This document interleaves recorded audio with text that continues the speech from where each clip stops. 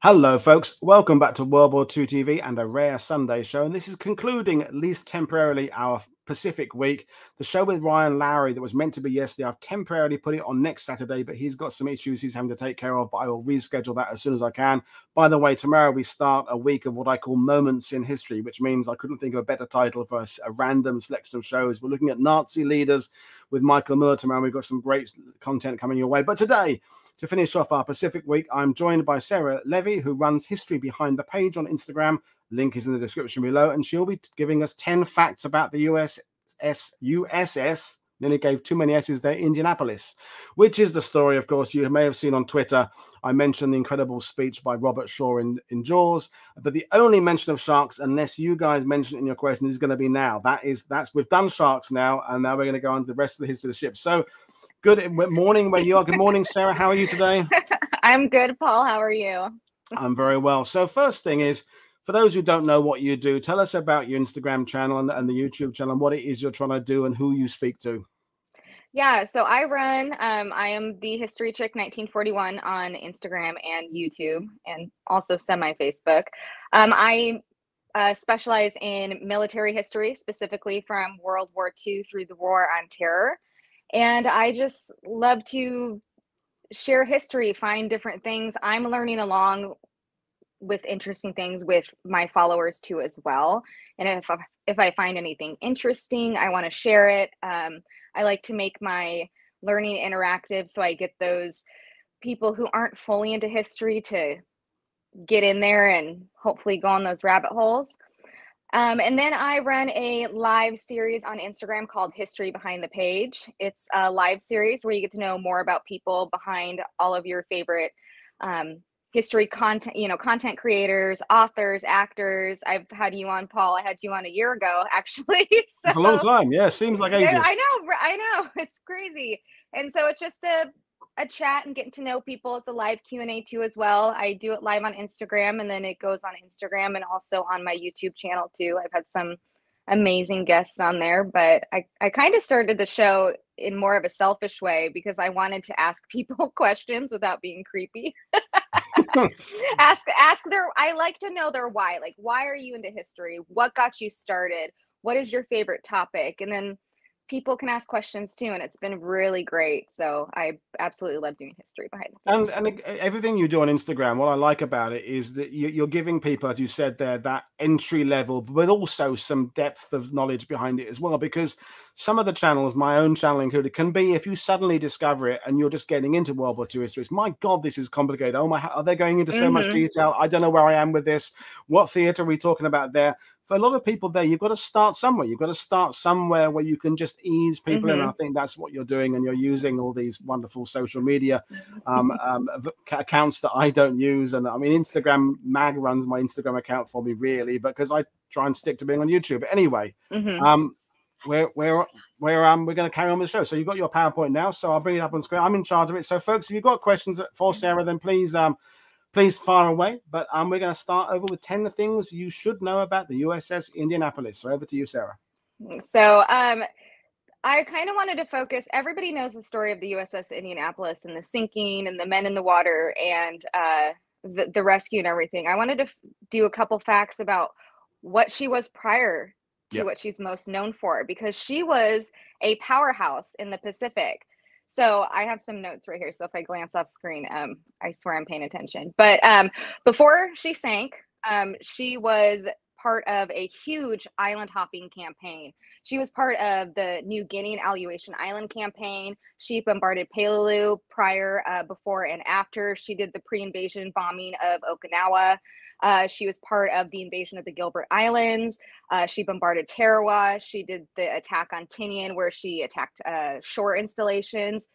She was also Admiral Spruance's flagship for his Fifth Fleet. So she was a huge deal. So a lot of people don't know about what she went through, before the sinking. That's what everybody knows her as.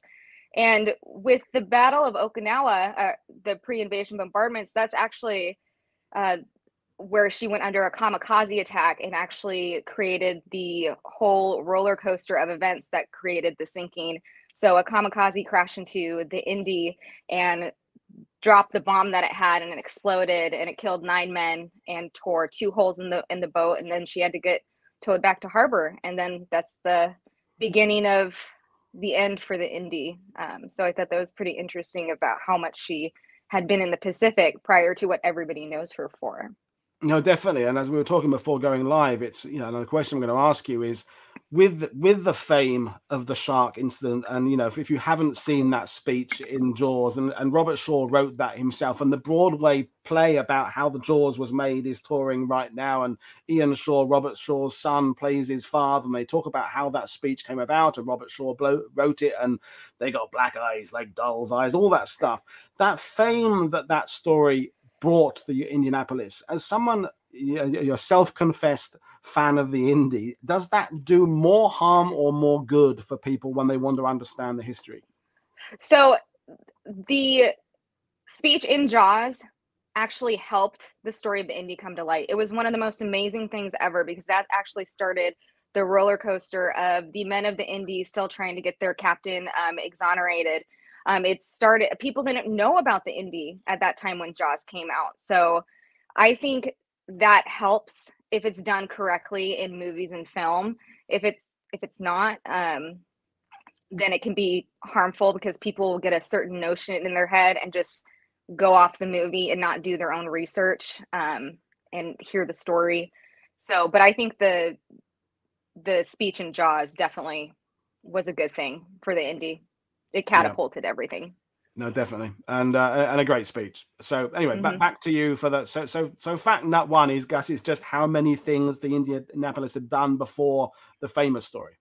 And then for the next slide, she actually has, for as impressive, like everything that I talked about earlier, all the campaigns and battles she was a part of, she actually has 10 battle stars, which that's a big deal for a ship. So I can never remember these off the top of my head, so I am going to read them. So she has 10 battle stars from the Bougainville Air Raid, the Aleutians Islands, the Gilbert Islands, the Marshall Islands, and I'm so sorry if I pronounce this wrong, but it's the Asiatic Pacific raids, the Mariana operations, the capture of Tinian, the Western Carolina Islands, Iwo Jima operations, and the Okinawa operation. So 10 battle stars. She did a lot in the Pacific before meeting her tragic fate. So she was kind of a badass. So yeah, and we've talked about it a lot. I'm going down another potential rabbit hole. We've talked a lot recently with Trent Hone and others about aircraft carriers and battleships, and often people measure the Pacific campaign by the massive, great engagements, and carrier battles are the ones that draw people. But there's this whole fleet of smaller vessels, cruisers and destroyers, and all the just countless transports that are going back and forth across the Pacific, enabling that island hopping campaign to go to occur. And Indianapolis is one of those ships that's just there all the time without necessarily ever getting the headlines, as so many ships were, just doing their bit, part of bombardment fleets, part of support fleets off these islands, just doing their stuff all the way through, but never really kind of getting that headline until the tragedy, of course. Yeah, 100%. You hear about the destroyers all the time and the aircraft carriers and all this. The cruisers are just like, hey, what's up? Pew pew. Okay, bye. And they're literally just everywhere, and they are a huge support system. When you have campaigns like that, like the bombardments of Okinawa and stuff like that. So they're definitely a little bit of an underdog when it comes to ships. Absolutely. In my personal opinion. Well, it's shared by me. So yeah, well, let's keep going. We're loving it so far. All right, next slide. So everybody knows that the USS Indianapolis was carrying key components of the atomic bomb to the island of Tinian. What they don't know is how close it was from when the Trinity test happened to when it went on the ship and went on its voyage. So the Trinity test happened at 5:29 in the morning on July 16th, 1945. The Indy left San Francisco July 16th, 1945, 4 hours after the Trinity test happened. So that's how they did the Trinity test. They saw it and they're like, the Indy, we got to get this on the Indy. We got to get it. They made it in record time to Tinian with no problem. But it's crazy how people don't know how much the Trinity test and how close and coincide they are, besides them, carrying the key components. But I thought that was pretty cool. I didn't realize how close it was. And it also just, it adds this idea. There's a ship that's been doing a fairly similar role for years, and then suddenly it's given this kind of vital courier mission at the last minute that we now know allowed the world to enter a new phase of the nuclear era. But there's a ship that's suddenly been given this task. Do we have any idea of kind of whether the crew had been given and the command been given any kind of clue before this was going to happen? Or was you say it had been damaged in the kamikaze attack, it just happened to be the available ship? Is that as simple as that? I think it was specifically picked, kind of specifically picked, but it was available, it was a little bit more available. It finally just got out of getting fixed down in San Francisco. But nobody knew what was in the package, not even Captain McVeigh. Captain McVeigh was clued in that it was very top secret, but he was not able to know anything, which is actually going to go into my next my next thing. So yeah, nobody knew what was on the ship at all, including the captain. And I think that if Captain McVeigh knew the cargo that he was carrying, he would have pushed more for escorts. But that's a whole other story about why there were no escorts. And we can maybe get into that later on. But yeah, so 4-hour turnaround. That is the amazing fact that I have to say I didn't know that one. That's good. So are we moving on? Next slide. Next slide. And so this goes into that nobody knew. There was a lot of bets on what was in the package that was bolted down. The top secret package that was under, 2 guards. They all thought, they had a bet going that it was 2,000 rolls of scented toilet paper for General MacArthur. That's what all the guys had, a huge bet. That's what they thought was in the top. I mean, they didn't seriously think that, but it was a huge bet on the ship that that's what it was. So given what we know about MacArthur, it's not that far from being believable, scented toilet paper. I mean, it's stupid enough without being so stupid you just dismiss it instantly. Yeah, no, it's and we love it when MacArthur comes up, because instantly the sidebar starts going, he was great, he was awful, because he divides people straight down the middle. But I didn't know that one. Yeah, and a lot of guys on the ship, they were like young. They were like 17, 18, 19-year-olds. A lot of them, were that age, and so of course they'd be like, it's probably scented toilet paper. Wow. So for the next slide. So everybody knows the sinking, but people realize how fast it sank. From the moment the first torpedo hit, so there were 6 torpedoes launched from the I-58. They were Type 2 95 torpedoes. 2 out of the 6 hit. By the time the first torpedo hit, the ship sank in 12 minutes. So people think 12 minutes is a long time, but it actually isn't. If you think from when the first torpedo hit and did the hitting the bow of the ship and causing a massive explosion and all the confusion and all that stuff, it sank so fast that men walked off the ship into the water. Just like you were walking from the beach into the ocean, they just walked off the ship into the water. That's how fast it sank. Wow. Yeah, it was it was just so crazy. Yeah. How fast it sank. So we can go to the next slide. So the majority of the men who perished in the water and passed away from the result of the Indianapolis actually died of mostly dehydration, sun exposure, saltwater poisoning. A lot of them were covered in oil from the explosion of the Indy. A lot of them also had excessive burns, cuts, injuries, which also they succumbed to those too as well, just naturally from those injuries. So that is actually the majority of most of the men who perished in the water. And with saltwater poisoning, sun exposure, they were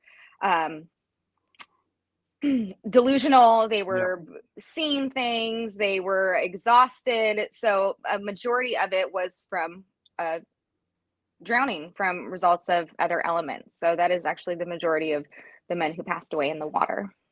And do we know when the sort of the shark story became part of the narrative? Was it immediate at the time, or was it a post-war construction? No, it wasn't a post-war construction. When they were talking to the survivors after they pulled them and were getting accounts, they were talking about the sharks then. So it didn't happen. It wasn't a after the fact type of thing. The one thing I will talk about the sharks. We said we weren't going to do it, but we've broken our rule already. But I know. Just one little thing. The sharks were so close that men were like walking on their backs in the water. That's the one thing I'll say about sharks. I'm not going to do anything else. Wow. No, it's crazy. And you know, it just goes to show that, I mean, when survivors, there were survivors, not many, but there were survivors. And as you said, they're dealing with dehydration, hunger, exposure, all that. But you can imagine that the one thing that would have been really seared into their brain is shark fins, because like humankind, I know we're mentioning sharks again, but man has an inherent fear of things like that, whereas you don't kind of go through life with a fear of exposure. Exposure is obviously more of a killer, but it's not something you kind of feel creeping up on you. Whereas shark fins in the water, you can understand where the fear and where this story built from is that men would have been talking about that. Even though, as you said, it wasn't the big killer of them, it would be the one that they registered with and were talking about, I'm guessing. Yeah, I mean, that would register with me if I was in that, situation too. So it would be a big thing. We can go to the next slide. Yep.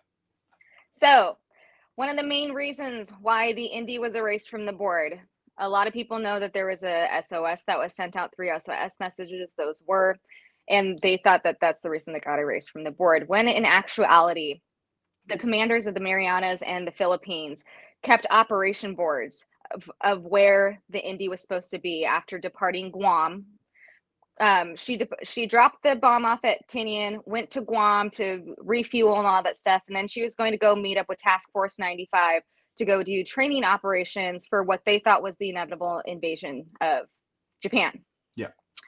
So they tracked, McVeigh gave them parameters. He goes, this is how fast I'm going to be going. This is where I'm going to be. So they had operation boards, and it's not uncommon for a ship on a top secret mission to not check in. So they weren't, and also they didn't want to open the communication channels to let the Japanese know where the Indy was at. So they followed these operation boards. And by the time the Indy got erased from the board, they were like, okay, she should be here right now, even though she hasn't checked in. Okay, she should be here right now, even though she hasn't checked in. All right, this moment right here, she should be in the Philippine Sea, which is the line they should have crossed, and then they erased her off the board. So that is kind of how she got erased off the board in a command center sense. So just an assumption that almost like no news is good news in this case, that should be there. And when you look at this story, and I did a bit of prep for this as you have done. It's a favorite story of yours. The story about the loss. It's one of those kind of perfect storms, pardon the pun, of just a bit of bad luck and miscommunication and misunderstandings, and so much focus on the mission of the atomic bomb that you can see what happened and why it happened. But it's just unfortunate, isn't it? It is unfortunate. It was a lot of miscommunication. It was a lot of negligence. The higher ups were like, the war is almost over, which it was. It ended 2 weeks later. But, they kind of got a little not lazy is not what I want to say, but I think everybody at that point in the war was so over the war and so war tired and just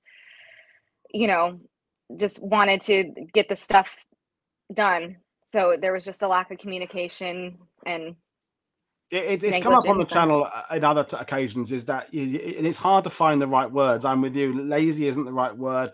Cautious, overconfident isn't quite the right word. War weary definitely is kind of the right word. But if you're an American serviceman in the Pacific at this point of the war, you are seeing, we've talked about it recently with John McManus and Trent, and you're seeing so many ships and so many aircraft and so many people, and you're seeing a Japanese nation that is more or less at its end.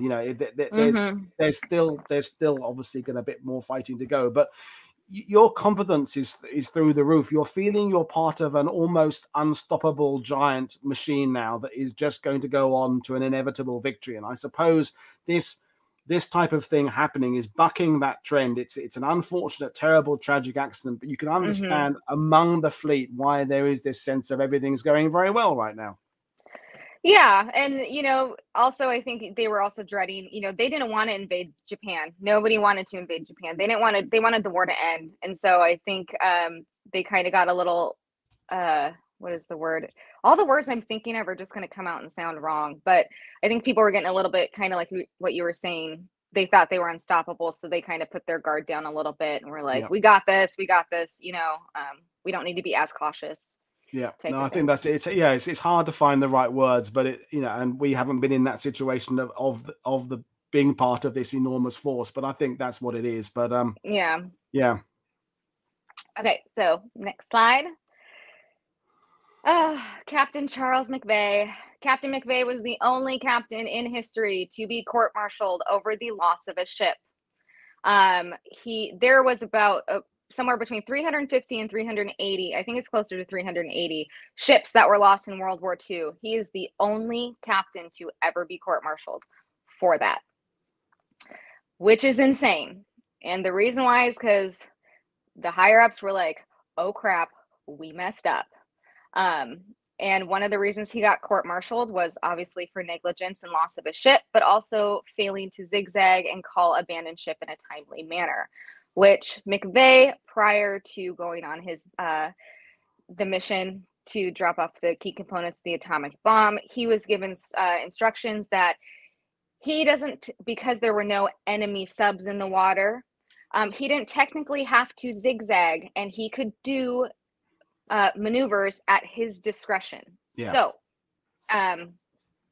that's kind of messed up. So he did zigzag throughout the, going from Guam to the Philippine Sea. He did, but on the night that they got attacked, they lightened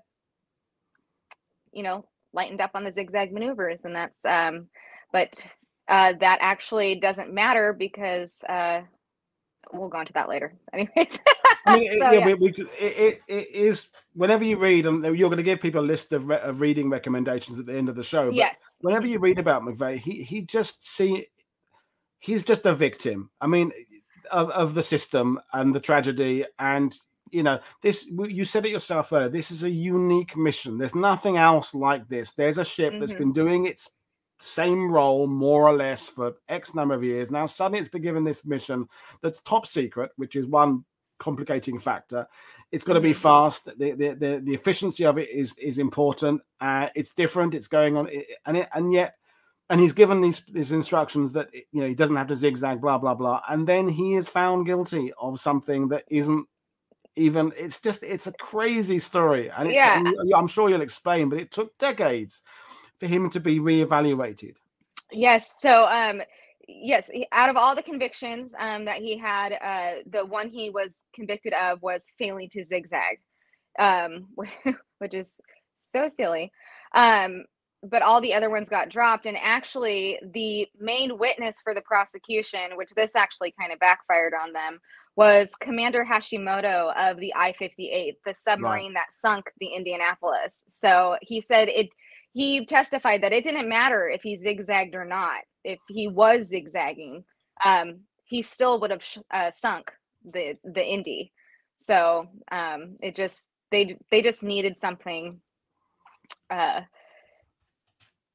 They needed to blame somebody, and McVay was that person, and he took his punishment with strides, and he was very humble about it, and he was a very great man. Very great man.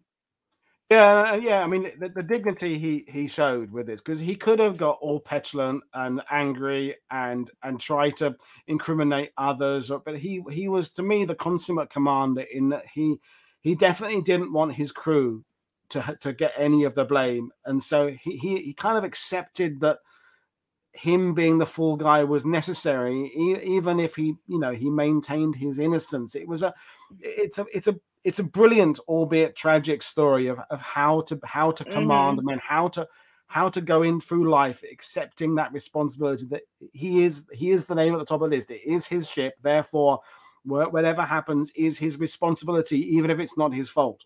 I know, and even none of his men blamed him either. So yeah. it's just which goes into my next slide. There we go. Oh wait, hold on, click ahead one more. Okay, there we go. After his conviction, for years and years and years up until his death, he received phone calls, mail, Christmas cards, everything from the families of the men who didn't survive. He was getting harassed. He would get cards like, "I hope you're having a Merry Christmas. Ours would be much more merrier if you hadn't killed our son."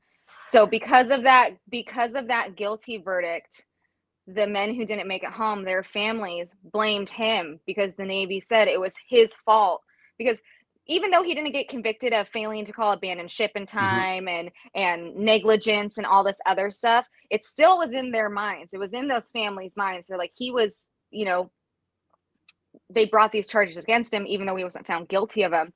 You still have that notion in the back of your mind. So once you've been to trial, even if you're found innocent or not guilty, there's still that suspicion people have of, well, why was it?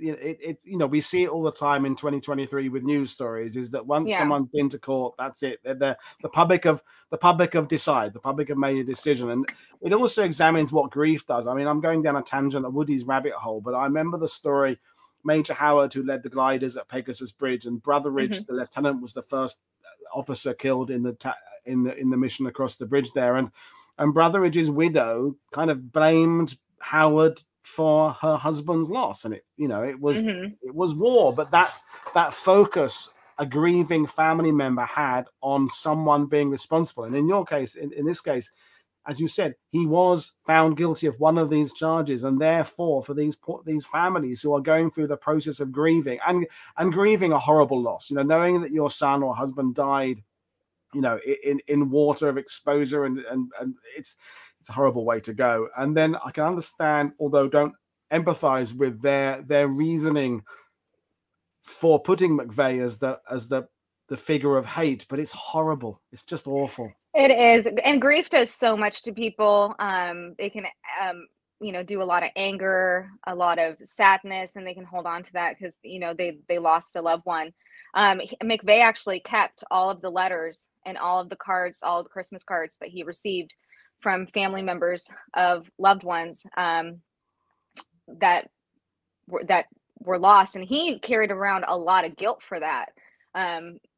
That he lost these men, even though he had no real control over it. They got torpedoed, and with the guilt of that, the loneliness of losing his dear wife, and just the amount of sadness, stress, and depression from the events of the Indianapolis, Captain McVeigh actually committed suicide on November 6th, 1968 at the age of 70. I mean, people who didn't know that, it is just tragic. And he would have had survivor's guilt, you would assume, even if he hadn't been found at fault for anything, because of just the fact that, think of the Titanic, the captain, in theory, should go down with the ship. I mean, I don't believe that, but that's kind of tradition suggests that, and he's survived anyway. And then to actually be found responsible on some level for this, and then be reminded, as you said there, by family members for decades. I mean, the sympathy and empathy I have for that poor guy's next 50 even if he had been at fault, no one deserves that amount of harassment and that amount of, because you know what, folks? People make mistakes and errors in war. That's how wars are won, by the side that makes the least mistakes. And every commander at any level, from corporal up to field marshal, makes mistakes and errors of judgment. And I don't think he did in this case. But to be found, you know, consistently reminded of that for the rest of his life is just awful. Yeah, he had survivor's guilt throughout his whole time, and one of the biggest things that made him the most upset and sad during the trial was not that he was convicted of failing to zigzag. He was so upset that the court never mentioned the men of the Indy and those who did not survive. He was so upset. He was so upset about that. All right, we'll do the next slide. I think this is absolutely amazing. On August 17th of 2017, Paul Allen, the co-founder of Microsoft and the research vessel Petrel, discovered the USS Indianapolis 18,000 feet below sea level. And they have a whole documentary on it called the USS The Final Chapter through PBS, where they didn't know when they were filming this documentary that they were going to find the Indy. They've been looking for the Indy for a while, but yeah, they found her final resting place. And you can go on YouTube and see, you know, the videos of it, or you can watch the documentary on PBS. But they had been searching for the Indianapolis for years, not just Paul Allen, but so many other people, because they knew where the Indy went down, but not really. So it's amazing. It's amazing that they found the wreckage, and it's, you know, it's very rare when you come upon stuff like that, you know. To this day, we're still hearing about stories of people finding planes and other ships, you know, to this day. So it was actually really cool. It's a really great documentary to watch. I really highly suggest it. And it's amazing what Paul Allen does for the World War II community and the preservation. He, you know, rest in peace, Paul Allen. He has a museum up in Seattle called the Heritage Museum. He has a huge collection. Unfortunately, it closed down due to COVID, and some of the collection was sold off, but the museum did reopen. So. No, and sorry, that has nothing to do with the Indy. But... No, but at some point, I did that wonderful show with Jennifer a few months ago about her diving off Saipan, and she gave me a whole lot of contacts of people who do underwater archaeology. And at some point in the future, I'm going to do at least a week or maybe 2 weeks of programming on the channel about archaeology, marine archaeology, and also a week about battlefield archaeology, ground archaeology, because it's a fascinating subject. We did one with Dennis a few weeks ago about in Normandy, where a bracelet of a Canadian soldier was found, and the technology that has allowed information to be gained from sites that otherwise we wouldn't have got the information from is incredible. The last couple of decades with ground penetrating radar, and the fact you can send cameras and ships down to this depth now and get information is incredible. Yeah, no, that's remarkable. They found it after all these years. Yeah, what I'm shocked, I mean, if people go and look at the pictures of the videos, how, even though the Indy did explode and almost tear in half, how intact she is insane. Like, it's it's insane, and it's really cool to see. And I'm, you know, the survivors, there's only one survivor of the USS Indianapolis who is still alive. Unfortunately, I can't remember his name off the top of my head, but when they discovered the Indy, a lot of the men, the veterans of the Indy, were super happy and were very ecstatic about that. So wow, amazing story. Moving on, next one. Yes, so those were my 10 interesting facts, but I wanted to share with you guys some great documentaries, movies, books about the USS Indianapolis. So this is the USS Indianapolis, The Legacy. This is a film by Sarah Vladeck. This film took 10 years to make, and she interviews the veterans of the USS Indianapolis. It is available on Prime to watch. I'm giving myself goosebumps. I watched it again I've seen it so many times. I watched it again last night, but you hear these first account stories of what happened with the men of the USS Indianapolis, and everything from them battling in the Pacific, to the sinking, to the rescue, and then the aftermath of what they're doing today. And it's truly a really great documentary. So I highly suggest it. It's called the USS Indianapolis, The Legacy. You can watch it on Amazon Prime. Brilliant. And then we can go to the next slide. Will do. Okay, 2 books, which are amazing. So I own both of these. So In Harm's Way by Doug Stanton. This is actually the book that got me hooked on the USS Indianapolis. My mom actually bought it for me at Goodwill for $3.99, and I couldn't put it down.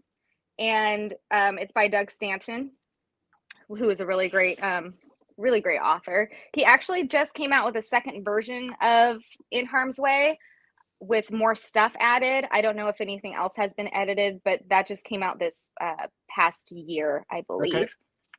And then we have Indianapolis, which is by Lynn Vincent, and then Sarah Vladeck, who did the USS Indianapolis documentary. She is a professional historian for the USS Indianapolis. So, and how much, just for those who haven't read them, how much of those books focuses on the tragic chapter, and how much focuses on the incredible history? Because as you said at the beginning, the ship had an extraordinary history. So I'm hoping it's covering the whole lot, or they're covering the whole lot. It is. So Doug Stanton's book goes a little bit more into focusing on the sinking and all of that stuff that happens. Sarah Vladeck and Lynn Vincent's book goes into like everything, so like command and all that stuff. Doug Stanton touches on that too, but I feel like Sarah Vladeck's book was a little bit more reference is not the word I want to comprehensive say. Maybe comprehensive. It got a little bit more statistical. Okay, data. I think, yeah. So those are the 2 really great books on the Indianapolis. There's also another book too, but I don't own it, and I can't think of it. It was the first book written about the USS Indianapolis, but I can't think of it off the top of my head. But okay, great. And then we can do the next slide. Okay. If any of my followers are watching, they're gonna laugh at this. So there are 2 movies about the USS Indianapolis. One is extremely awful, and the other one is really great. The first movie that I'm going to talk about is the USS Indianapolis Men of Courage, starring Nicolas Cage as Captain McVeigh. It is a really bad movie. It's really bad. It is. I mean, it is really bad. There are historical inaccuracies. The CGI is awful. Nicolas Cage as Captain McVeigh was one of the worst choices I have ever seen. And the thing is, that movie could have been so fantastic. I watched it again. I watched it again last night. Got 20 minutes into it, and I just couldn't.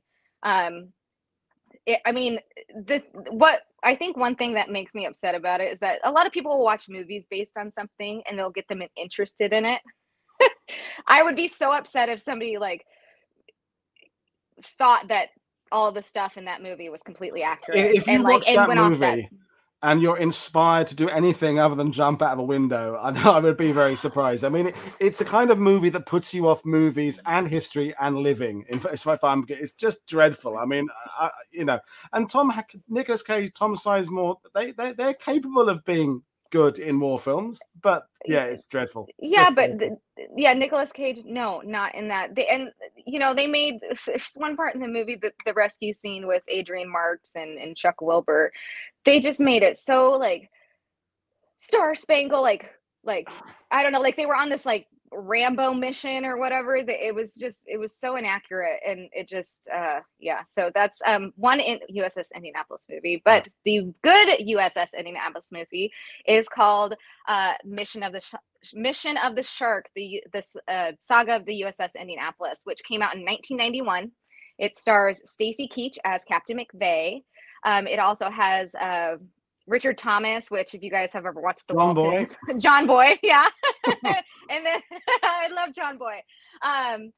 It's a made-for-TV movie. Again, it came out in 91, so it's not the best and that type of stuff. But it's one of the best movies on the USS Indianapolis. The accuracy with everything. Stacy Keach as McVeigh was like perfect. Like, I mean, perfect. Yeah. Absolutely perfect. You can watch that on, if you guys have Tubi, TUBI. It's available on Tubi with ads, but right now. But really good movie too about the USS Indianapolis. I remember seeing that, and if I remember correctly, it was on, and I was waiting for a football match to start, and I was going to watch just half an hour of the movie, then switch over to the football. But the movie was so good, I didn't switch back to the football. So that's Yeah. 23 or something. I mean, that's how I remember it. And yeah, it's a really good movie, and yeah, no, I can recommend it heartily. So, and I think that was my last clip. Apart from questions, hopefully. Yeah. So I'll start off with a question, and we'll hope you have something from the viewers there. The first one is, obviously you said you got that present, the book, as a present from your mum from Goodwill there, but what is it about the story of this ship that floats your boat? Pardon the pun, isn't it? Because you read about paratroopers and Marines in the Pacific. What is it that you find just tantalizingly addictive about that ship?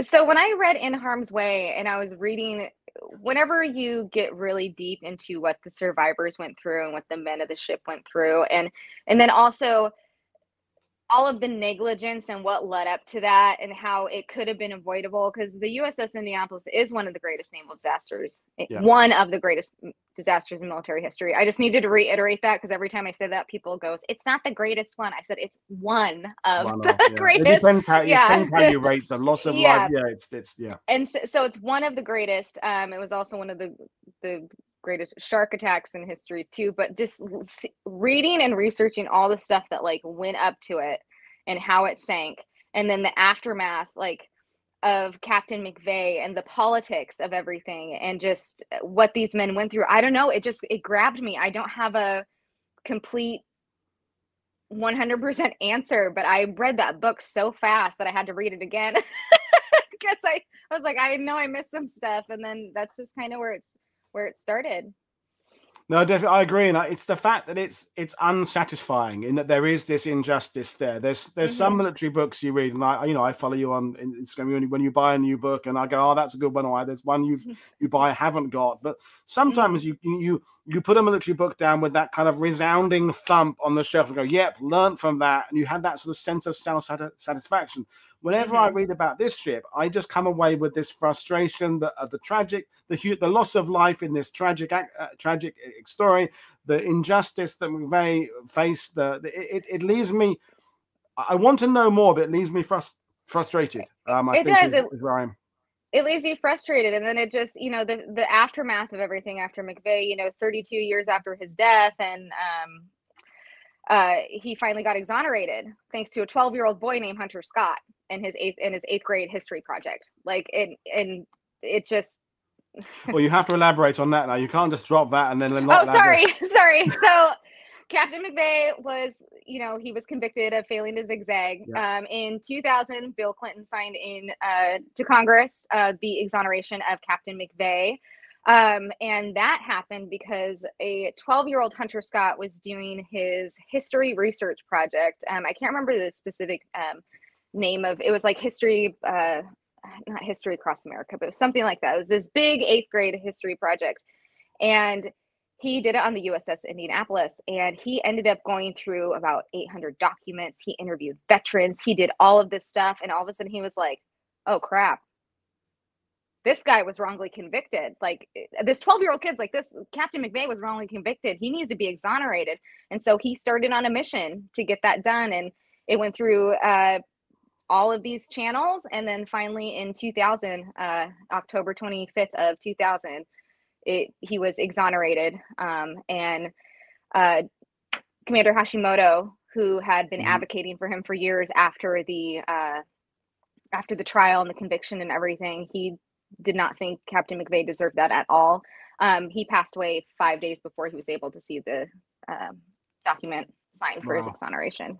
Well, History Underground is saying who teaches people of that age, wait, what, an 8th grader? So yeah, and that's just a movie in its own right. Someone said that Lorelei said that's a movie in its own right. There's a fantastic movie, a 12-year-old's history project exonerates McVeigh. I mean, there you are. So yeah. We've had one question so far from Bruce. Is saying, how long had McVeigh been captain of the Indy when she sank? Oh gosh, he wasn't captain that long. Of course, it's not in my notes. Do you know? I can't think of it off the top of my head, but I think it was. I think it was it was less than a year. Yeah, it was not that. It was not that year. long. Yeah, I want to say it was about like 4 months or something like that, but I could be wrong. I'm just trying to go off the top of my head. But yeah, it was less than a year. Yeah, no, definitely. And people are talking about the fact that I should find this 12-year-old boy who I'm guessing now is, if that was 2000, he's 20 something. I don't know, but I could find him and get him on the show there. I think, well, there are no more questions coming in. Oh, hang on, here we go. Lord Lloyd, was it sheer bad luck the Indy crossed the path of the submarine? Traveling at speed, she would have been a difficult target, if not unlucky. So was it?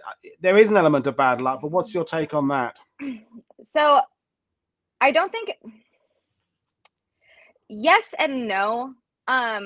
Command was actually tracking the I-58 before the Indy left from Guam. So they knew she was in the water. And it actually kind of is just luck too, because when the I-58 spotted the Indy, they didn't know it was the Indy. They just thought it was the USS, either USS New Mexico, I think it was, or Idaho is what they thought it was. So they had no idea it was the Indy. So I do think it was a little bit of bad luck. But also I think that if Command had taken and intelligence had taken it more seriously of all the paths that the I-58 was doing, because they were intercepting messages from the I-58. And one of the messages actually went after the Indy sank. They sent out a message saying, ship sank, like we sunk a ship. So I think it is a little bit of bad luck, but also it was something that was definitely avoidable. No, definitely. But it's that complacency issue again, isn't it? There's that, yes, the back of the Japanese submarine threat has been broken. There are a lot less submarines than there were 3 years earlier, but they're still dangerous. It's that analogy of the wounded beast, isn't it? Japan is now the wounded animal that is going to bite back if you're in the wrong place. And in this era, yeah, clearly, of course, the tide is turning in favor of the Allies, and the war is going to be over fairly soon. But a submarine out like that can still, as we now could cause utter tragedy. So another question from Phil is, when can Sarah come back on again? So that's an interesting whenever we can something to talk about, I suppose. We'll see after this if Paul wants me back. Well, I'm happy to have people on, and it's as I said, I admire what you're doing in terms of bringing history to people from a slightly different direction, because there are lots of stuffy middle-aged white guys talking about history, and I can't help being a stuffy middle-aged white guy, but it's good that there are people from outside that demographic. I've got Liberty Phillips coming on Wednesday talking about the wonderful work she does, and she's a kick-ass girl who jumps out of C-47s and works with dementia sufferers, and what she does in World War II is amazing. So she's coming on. So there we are. One question from JD. So you've interviewed JD for your channel. So History Underground is saying, has studying the history of the Indianapolis led you to any other specific topics in the Pacific or other ways that become an obsession? So has your one addiction become a second addiction? Is Indianapolis the entry-level drug, and have you moved up now? Pacific-wise, the Indies like my thing. I do have other obsessions in like the European theater and stuff like that, but not some. It is definitely the Indianapolis. At the time I started reading about the Indianapolis in harm's way and stuff like that, I really wasn't into the Pacific theater at that time. I really wasn't into the naval part of it. My OPA was in the 4th Armored Division, so I'd always been focused on the European theater and the Army.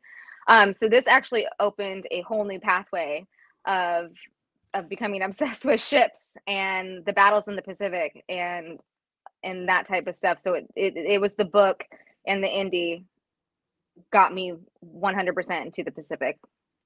That's the Pacific theater. Because I've found recently that I'm getting quite a few people commenting on the show saying they weren't interested in the Pacific for sometimes decades. Sometimes these are people older than me who've never been interested in it.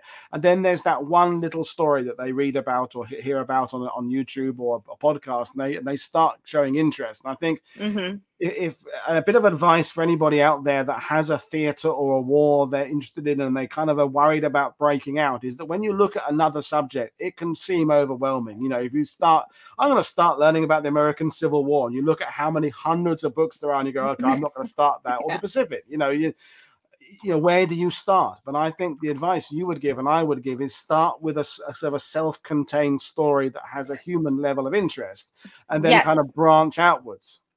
So whether that's focused on one battle or somebody's biography, like their journey in the war, is what I suggest when starting out, when learning a whole different conflict. And I think most people lean towards the European theater versus the Pacific theater because we have so many more movies and TV shows made about the European theater, not so much about the Pacific. We don't have much stuff about that. And also I think people, lean towards whatever their relatives served in. So if your relatives served in the Pacific, you're going to have people who are much more interested in the Pacific and vice versa.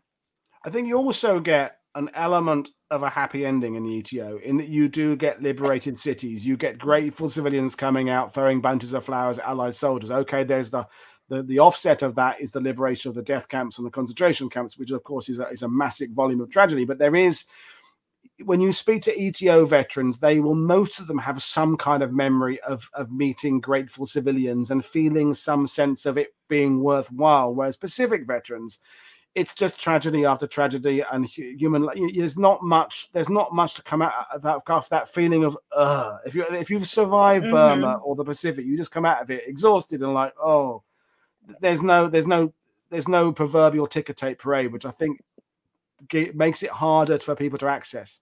Well, I think because I'm not saying that one theater was more significant than the other, but they were two completely different conflicts and styles of war.